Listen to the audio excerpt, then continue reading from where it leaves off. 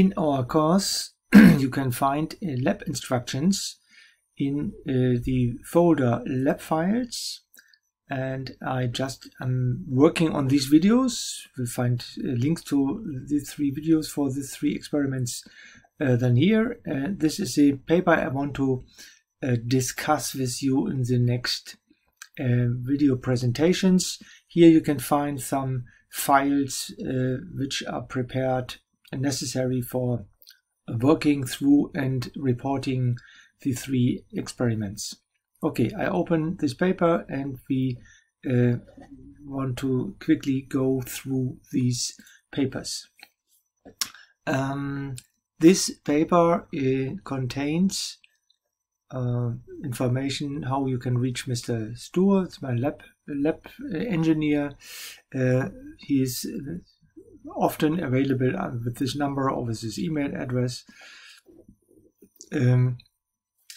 Overview is about our 3 experiments. We have experiment number 1, which will train you in measurement and identification methods of step responses, which is necessary to identify processes.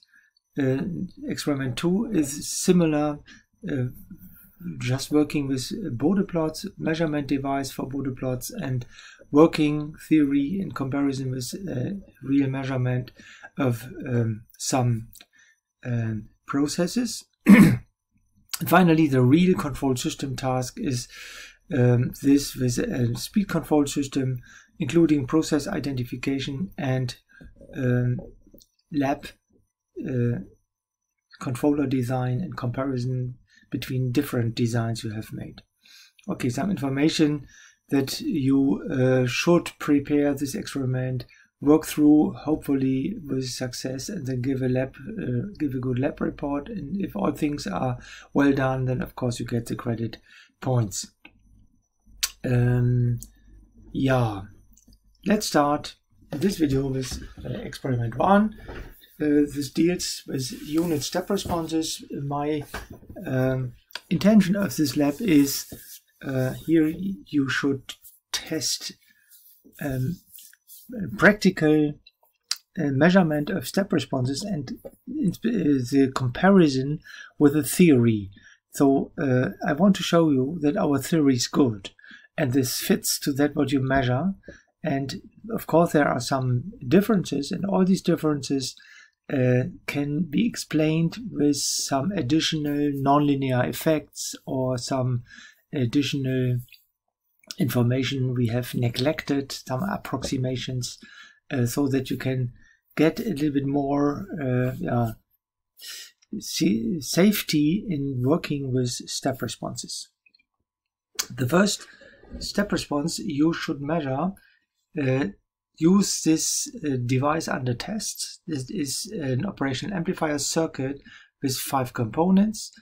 You know this circuit. We have learned that this circuit is a PIDT1 circuit. The theory of this circuit is completely can be found in the workbook on the PIDT1 pages. The values are given. You see here you have 2 sets of parameters, 2 sets of components. The one component is the same, R1, C2 is the same.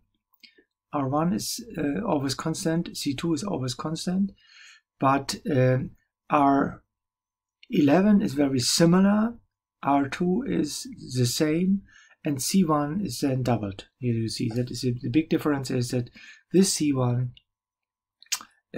compared between A and B is doubled.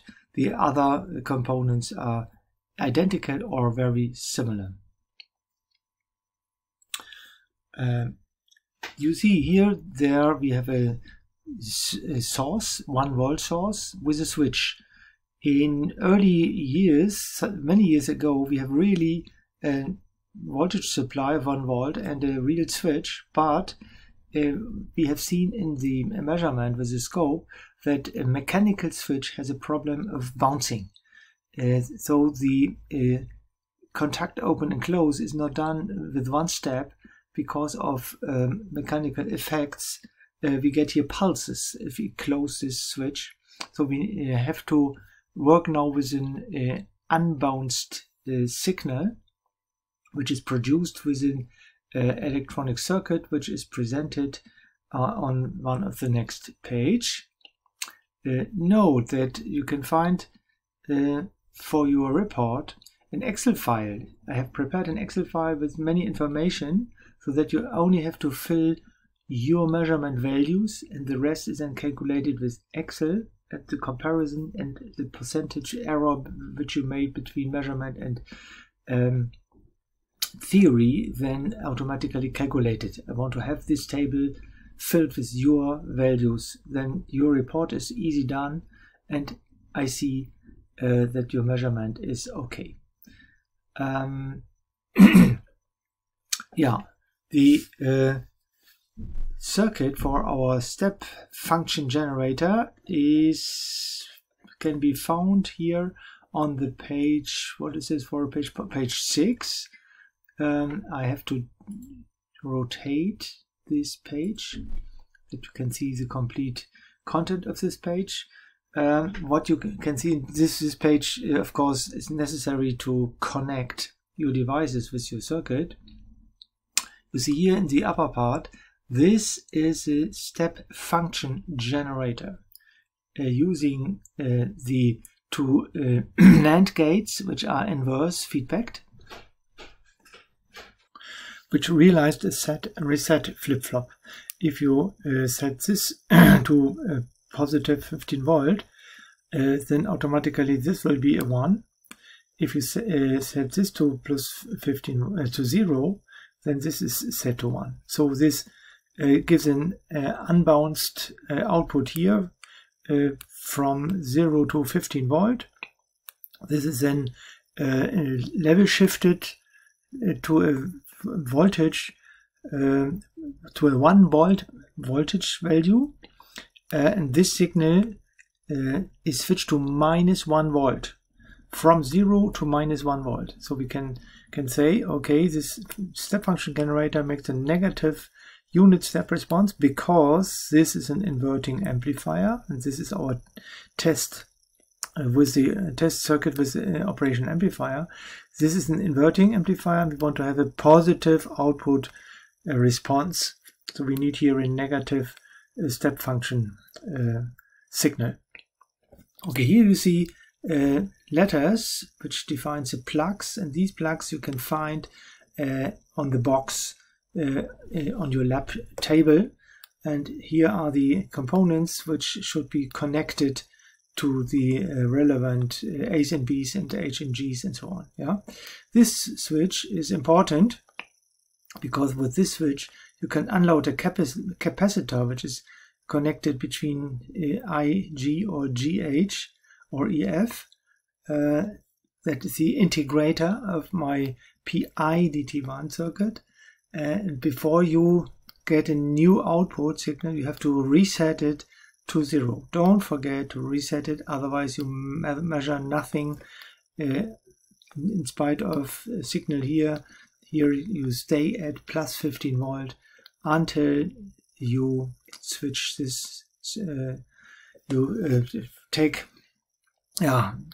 take the switch to unload the capacitor. Okay, so this is information for the step function generator. We go back to the circuits. Okay, now I give you some information what you have to do after measurement at home in your report. For this I need, I use my board here. The signal what you measure will look like this curve. That is the H of T signal of a PIDT1. This signal goes up with a peak value round about 11 volt. So this could be a good check. If your measurement signal goes not to 11 volts, then there is something wrong. Then there is a valley and finally a ramp. And at home, what you should do is you should draw tangents. One tangent is the extrapolation of the ramp tangent down to this position, and the second tangent is the exponential pulse tangent in the starting point. And the cross point of both connections is very important, because this cross point gives information about K and T1. The peak value gives information about the TD, and this time from there to there, this is Ti. So with both tangents and the peak value, you can identify all four values which is necessary. So this contains the information of TD. It's not TD, it contains information of TD. See workbook page workbook page 20. I opened this workbook page. Here you see the unit step response of an PID, and the cross point of these tangents with K and T1, the distance between the cross point of the zero starting signal with together, this cross point together with this cross point, this is Ti, not to zero. Typical error in reading, some reads Ti from this cross point to the 0 point here. That is wrong. Yeah, go to this point and you get the correct Ti. To draw this tangent, it could be better to get this point more exactly, to make two printouts, different printouts with two different scalings. Two printouts. One scaling is in that way that you see the negative gradient point on your paper. This goes far back to the negative values. So the trigger point should lay in the middle of your screen. Then you get this curve. This is the first one. And the second printout should be optimized in that way that or t-axis, sorry, t, of course, time diagrams, yes, sampled signals. The next curve with a larger scaling here, so that you just see the ramp function here, but then you can better define the cross point of both tangents. Yeah, that is the scaling number 2. Furthermore, you should read in this signal into my identification program. In this identification program with WinDF C# ident module, we have a connection between scope and PC, and here you can read in complete measured curve, and then identify with this identification module, identify this PIDT1 circuit 2 times, and I open now the Excel table of your documentation, and I show you what you have to do. You get first from your both cases A and B 4 identified values TD, K, T1 and Ti, and at the same time you get from case A and B 2 identified WinDF C# results. In the printouts you can find the numbers, so what you type into the Excel table is the following. So you get here a table for your reporting. You see here that is case 1A. 1A contains 8 parameters. PIDT1 can be defined with either these 4 parameters or with the summing form parameter, and this is the Bode form parameter. Both, of course, can be converted from one to the other block. This is done here with these equations. You see here there are equations behind this number. These are the theoretical values.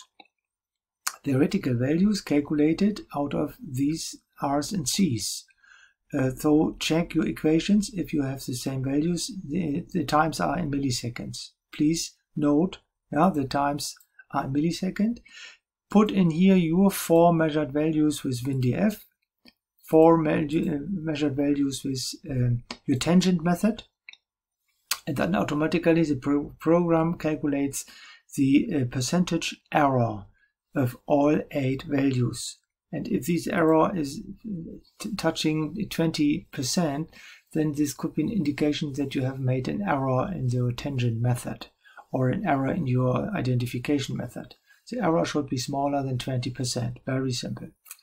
Mostly, of course, the error is smaller than 20%, but 20% is for me the border limit where I check why you have so bad values. The same is with B, case B, 1B. You get another 4 numbers for the WinDF results and another 4 numbers for your tangent measurement results. Of course, if I see your table and there are these values without any change of view, then of course you get the report back for correction.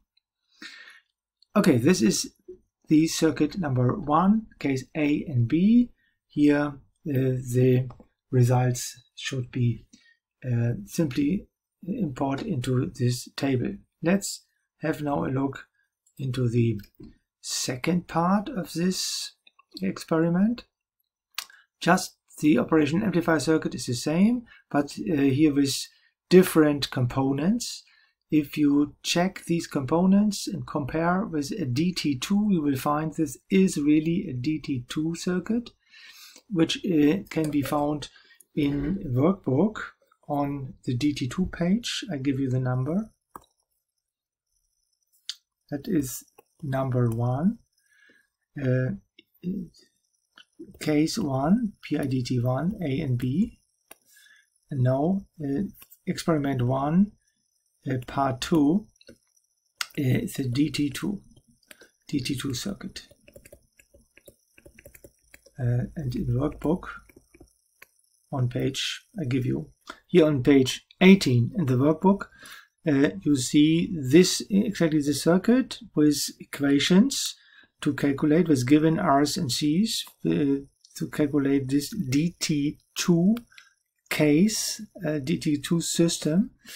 The Bode plot is only important for the second experiment. There you have a DT2 and measure a Bode plot, but here you need the unit step response. Unit step response is calculated. This is the equation, but the identification works with the first zero crossing value, which is described here. You need the first zero crossing time, and with this you can calculate the omega E value, and omega E mainly is dependent on omega naught. That is one parameter. On the damping, this is the second parameter. And for the damping, of course, you have the overshoot factor or the decrement factor, logarithmic decrement factor, with which you then can calculate the damping value D if you have the logarithmic decrement, the ratio of two maxima to minima. So the situation, this is workbook page 18. You make a measurement which looks like the following signal. If your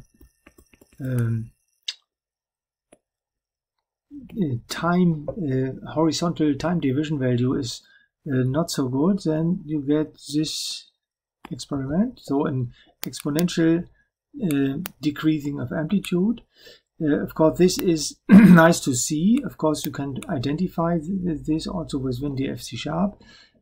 Better note that the first zero crossing is that what contains information, and here you have to less resolution for this value. Better go home with the following curve with much larger time scaling, which has the maximum and then the first zero crossing. And this TO1 is good for omega 0, but you need, of course, a first minimum. You need this value, Umin, and then Umax, used for the damping factor. So this is that what we can tell you from DT2. Again, in the Excel table, there is also a field where you can type in your identified values for the K value coming out of the maximum, the omega naught value and the D value coming out of the amplitude and the ratio of amplitudes. Yeah, the first maximum, I should show you the first maximum here. UM can be the value where you can extract the K value. Yeah, if with the first zero crossing and the logarithmic decrement with the D value, then if D and omega naught is known, then with this equation you can calculate the K. Yeah, so in our writing we can say Umax gives K, Umin over Umax gives T, this gives the omega naught value. So this is a way for an extraction of system parameters out of a measured curve. And do the same with WinDF C#, an identification method. With this module in the lab, we of course can give you help to operate with this identification program. Then in the third part, you see the measurement is quickly done and identification also quickly done. The presentation of the information here takes long, but the working during experiment can be very fast. 1.3 has now a third circuit. This is also an operation amplifier circuit. This is only an inverter. After 3 times RC chain. This 3 times 3 chain behaves like a 3PT1 block with loading of R4. R4 is a load of this 3PT1 chain. Again, you should apply a unit step function here and measure the unit step response here with the scope. Put this data into our PC with an Ethernet connection and then analyze this function. For this also some help. Here we have given you the result with these values of the 3PT1 model. We have analyzed this theoretically and the result are these values. So what we give to you is one model containing 3 different time constants containing a 3PT1 model. If you want to see more information how we have done this, of course in the workbook there is a page. I can show you in the workbook. Now this is the workbook. I check. Yes, this is an RC chain. Was hat er denn hier schon wieder gemacht? So, keine Ahnung. Ich das jetzt wieder wegkriege. Jetzt hat er mir was aufgemacht, was ich nicht wieder zukriege. Egal, stört ja auch nicht. This is the 3RC chain with op-amp. I have analyzed this transfer function. I have calculated this transfer function depending on these 8 components with ideal operation amplifier. This is a result, and with these values out of the lab experiment, we have measured the different capacitors. The nominal values of all the 3 capacitors are 4 microfarad, but we have measured these values with our component measurement device. So these are larger than nominal values. The resistances are also given, and here you can see the resulting transfer function values with my WinDF tool. There is a 3PT1 tool we have calculated the three time constants. With WinDF C# you can find all these algorithms and tools to calculate these three time constants. So these are known, to have it and have got it, and can compare now these theoretical values with your identification results. Okay, you should know what curve we expect in 1.3. The resulting step response of a 3PT1 model is always an horizontal tangent, an increase section, and a saturation section with the final value. The final value gives the value for k. And what you have to do during lab, if time is enough, or in your reporting phase at home, draw the inflection tangent. Draw inflection tangent. In Germany, Wendetangente. That is that point, the inflection point is that point where the left curve goes into the right curve, or where you have the steepest point, the steepest point, steepest tangent. Steepest tangent is the inflection tangent. If you have this, do this carefully, because this tangent defines for your times. Note that the scope throws out this point because you have to trigger to the input signal. You have to use a two-channel scope. There is on the table, there is a two-channel scope. Trigger on the switching signal, then this 0 is then fixed. And the scope knows where the input switching time is if you trigger on it. And this time scaling is automatically set to this trigger point.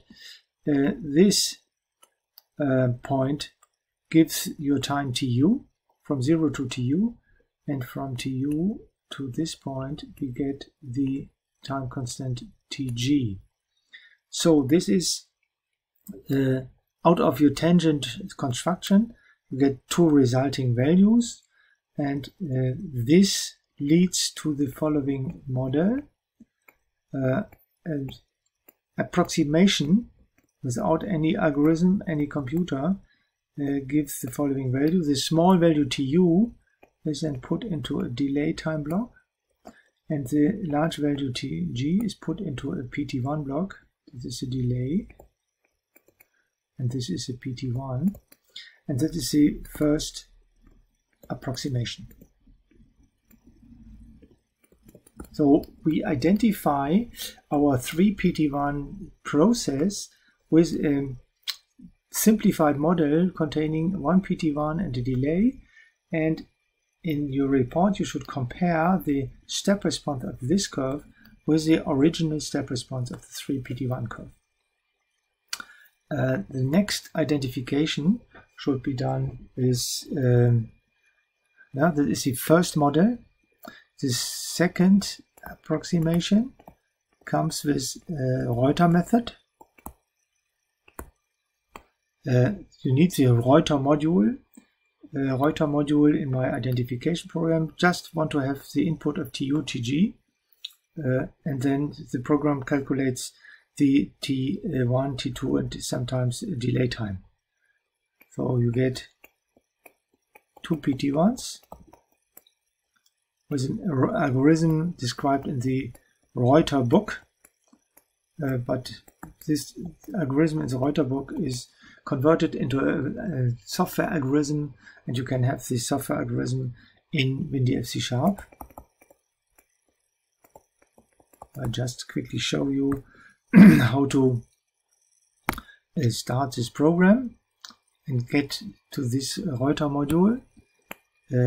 English text get, if the program starts, it starts with English language, different to Rec C#.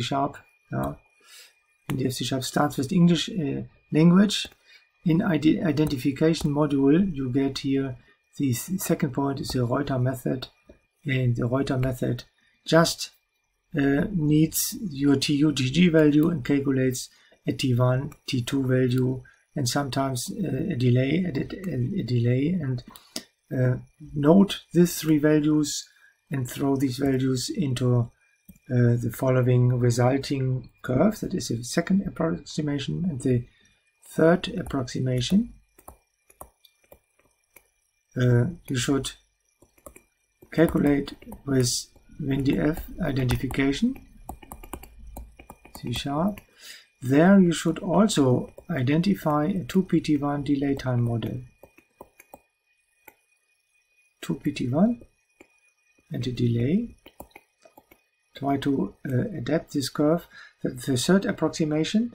And if you have these values out of WinDF C#, these values out of Reuter module, these values out of the curve, then compare all these step responses with the following tool. In the lab, we have prepared a signal block diagram. You can find this also in your Moodle course, and WLN suffix file CS1 lab task 134 models, and here you have to calculate 4 step responses of all 4 models. What are the 4 models? This is a model given as theory. This is the model coming out of WinDF C#.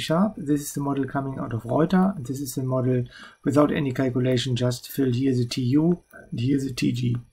And then print out 4 step responses and 4 Bode plot curves and compare them critically.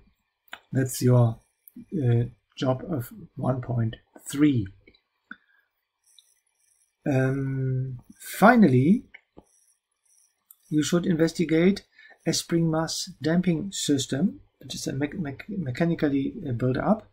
Here is an axis, so a lever with a mass, a spring, and a damper.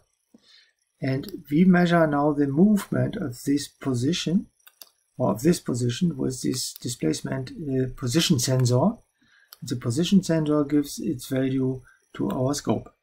So what we do is we move this back, fix it, and then release the fix, and then you get an oscillation of this point. And the curve you will get looks like this curve. That is a copy out of the PT2 workbook step response we have discussed in lecture. And what you should do is identify this mechanical system in that way that you extract out of this curve the damping factor and the natural frequency omega naught. K is not helping because here in our system K is 1. We only need these both values, but we want to have the 3 physical values: spring constant, mass value in kilogram, damping factor in Newton per meter per second. Spring is Newton per meter. We want to have finally the values of D and M. C has to be measured on a very traditional way by adding here a force or changing the force and measure the displacement of this damper. Yeah, so that that could be done easily during lab with a ruler, and here in our system you measure the displacement with both mass blocks, then remove both mass blocks and measure the position again. Then you have a clear force because the mass is the value of the mass is noted with the gravity factor. Can calculate the Newton value, and the displacement change relating to the force change gives then the spring constant C. So C is measured on traditional way, and M and D coming out of omega naught and damping factor. Damping factor is the ratio of overshoot to undershoot or overshoot to final value. You need the final value. That is a problem. We stop the measurement just after this zero crossing because we have, of course, friction of the damper. And then this curve is then, the smaller the amplitude is, the more the friction caused a nonlinear change. So we have to stop early enough. And the reconstruction of the final value can be done easily with this knowledge that the final value cuts equidistant pieces, Tm, out of the oscillation. If your approximated final value is too high, you see this is smaller than this. Is your approximated final value too low, then this is longer than this. The correct final value position, is that height, or this distance is equal to this distance. With a good triangle ruler you can find out the values of Tm. We have equation of Tm, and then you can calculate the ratio of this to this undershoot divided by this overshoot, or this overshoot divided by the final value. In both cases you get U, and U can be converted in a damping factor D. And if you have D and omega naught out of Tm, then you can calculate the other values. Okay, finally we want to have the mass value, the effective mass value. That is not the both blocks, because all other parts here also have masses and are moving. And the damper value in Newton per meter per second. Now, these values should be extracted out of your measurement, and in your Excel table, finally, you can find here in point 4, again, numbers where you can put your C value measured manually, and your both identified values from WinDF, and your both identified values from your manual identification using final value extraction and overshoot undershoot ratios and so on. And then the program automatically calculates from these, using the equations in the paper, the damping factor and the mass. Okay, in red, please change only values in green areas. All others are calculated behind the equations in Excel. Okay, so far this is experiment 1. You see nearly 40 minutes explanation. All the other experiment preparation videos are shorter.